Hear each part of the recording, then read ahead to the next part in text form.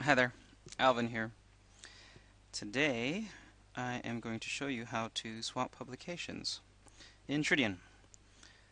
You might have heard publication changes are hard, and I think they are to the extent that you have to keep track and know all the dependencies between items.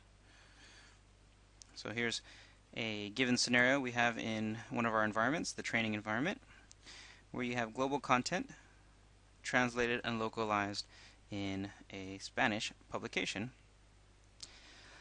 But sometimes you may want to add or insert new publications.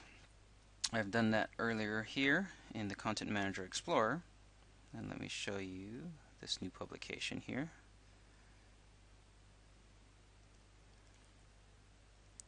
And this publication belongs to the global content publication as a child.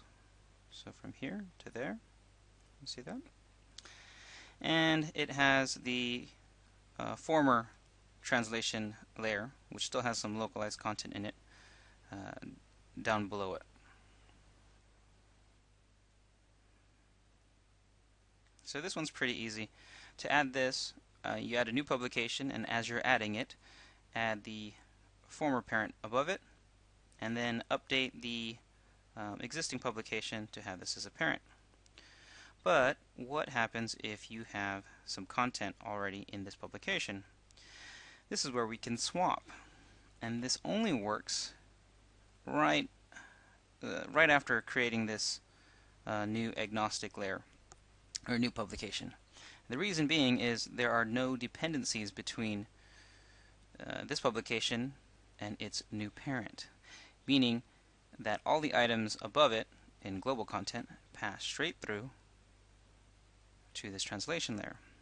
So the two steps we want to do here is from 300 swap its parents, and then from 250 swap its parents, and the last piece is rename the publications.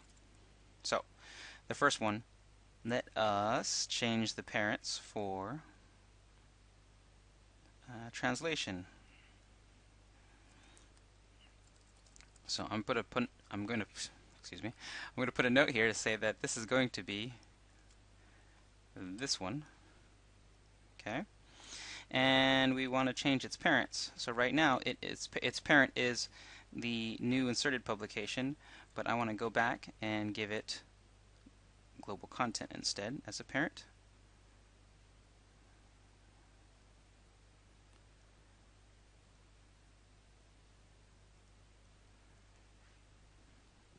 Okay. So what does that mean? If you look at global content, it has both of these as children. And this was possible because 300 had no dependencies on 250. If you did, then you would have to unlocalize, maybe make copies of things, and adjust the blueprint in order to do this part. Then the last part, or the second part, is adjusting 250. So from 250, which will become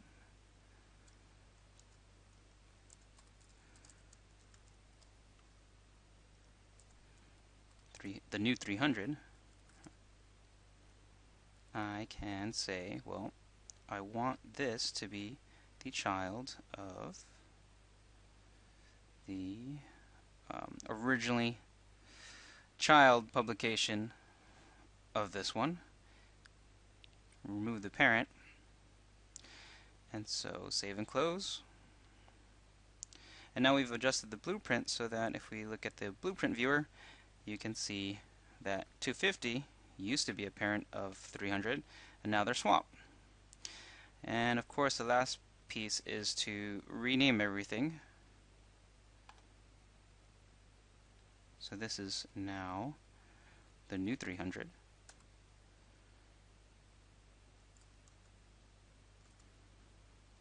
Okay. Oops. I do have a conflict. I'll just save that for now. Save and close. And then for the other publication, we change it